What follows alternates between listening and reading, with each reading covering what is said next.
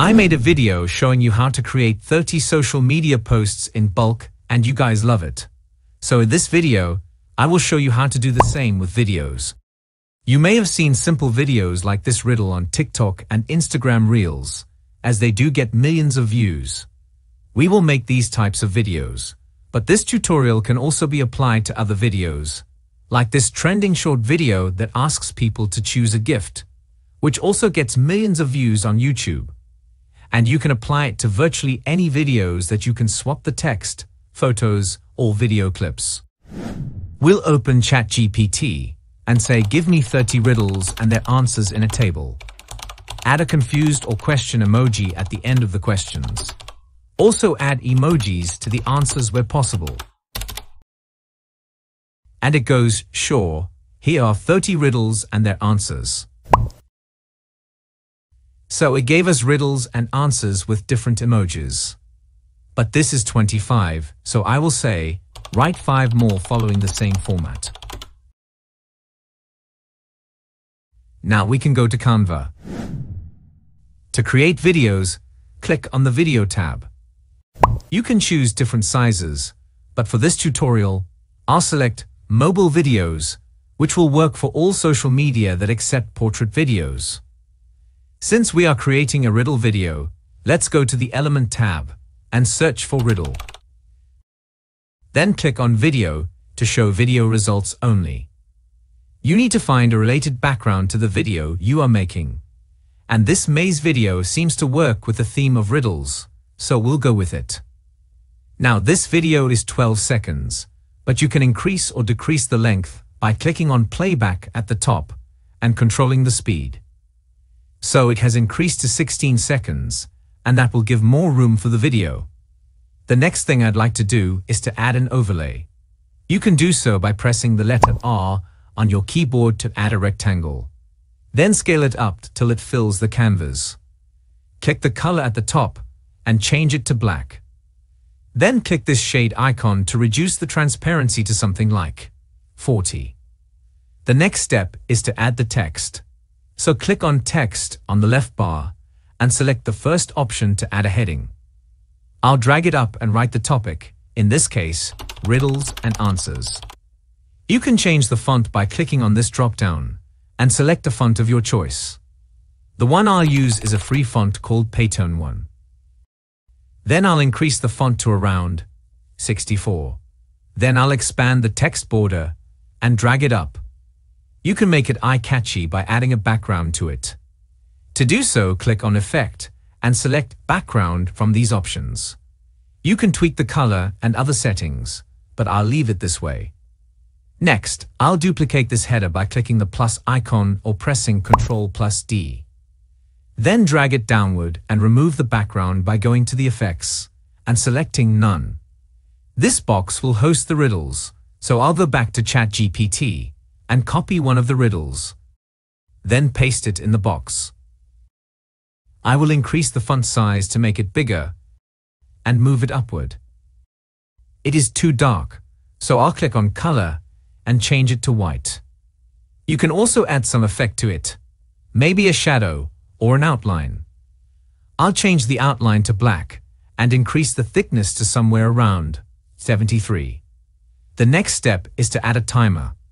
This can be a countdown timer or a progress bar. I'll use the latter option here by adding a rectangle. Then move it downward and scale it till it fills the starting and ending points. Then I can drag it down and change the color to something like red.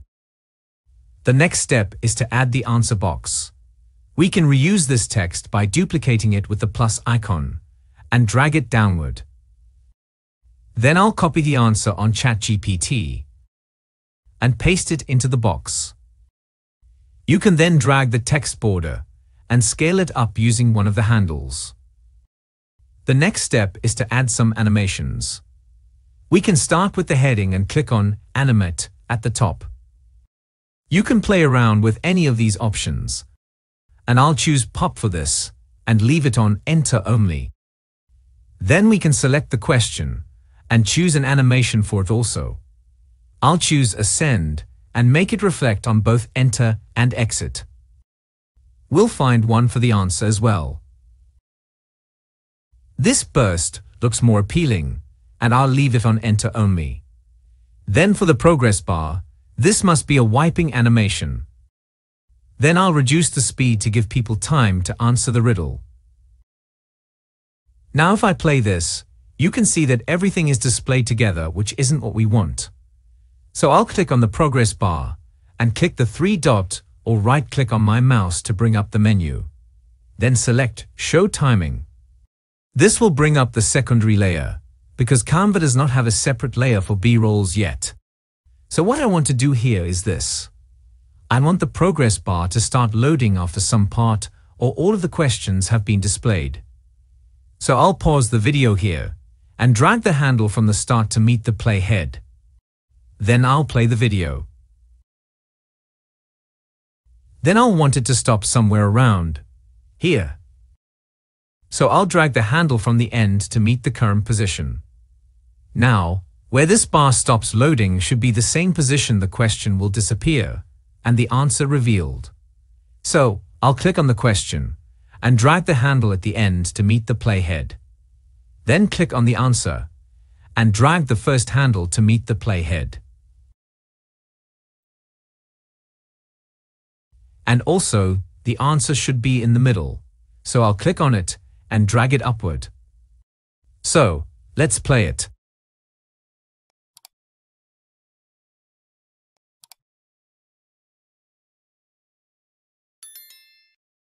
It looks good, and the next step is to go to the app section on the left and search for Bulk Create. Click the first result and choose Enter Data Manually. You need to first of all clear this table with the trash icon below. Then we can go back to ChatGPT to copy the data. Make sure you start highlighting from the heading and drag downward to copy the first 25 riddles. Then on Canva, click the first box with the T icon and paste it there. To add another row, click on the last block and another row will appear below, so we can go back to ChatGPT and copy the remaining 5. But this time, copy it without the heading and then paste it to the last row on Canva. A quick note here. If you want the background clip of each riddle to change, you cannot do that here yet. I will show you a workaround in a moment. But if you want to add multiple images or photos, you can do so by clicking on Add Image at the top. I explained that in detail in my previous video, which will be linked at the end of this video, and it will be the first link in the description below under related videos. If you are okay with this, click on Done. The next step is to connect the data, so click on the question, right-click or click the 3 dots and go to Connect Data. Choose the corresponding value, which is the riddle. Repeat the same for the answer and select the second value, answer. Click on Continue on the left and you'll see all of the riddles. You can unselect anyone you don't want to use with the checkbox. Then click on Generate 30 pages to continue. By the way, if you've received any value from this video, please give it a thumbs up. And if you are new here, make sure to subscribe to Digital Scholar for more awesome tutorials like this. It has generated the 30 pages, and you can edit anything on each page. It may look like it is overlapping, but the final video doesn't look that way.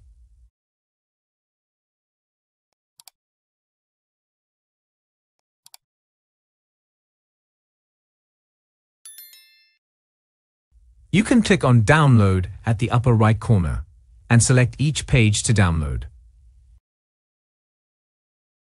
And the workaround for changing the video is this. Go to each page and find a video you want to use. Let's search for question mark. I can then drag one of the videos to the background.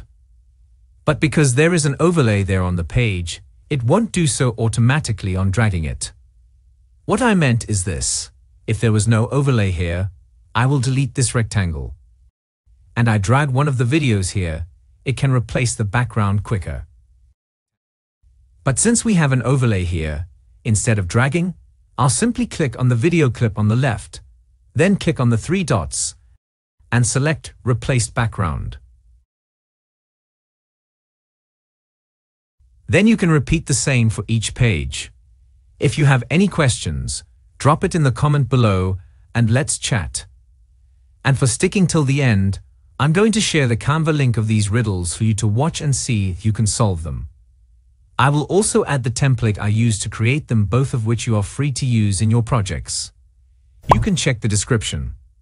For the previous tutorial on this topic where I go more in depth, click the video showing on your screen right now. If you enjoyed this video, smash the like button. And if you are new here, make sure to subscribe to my channel. Thank you for watching.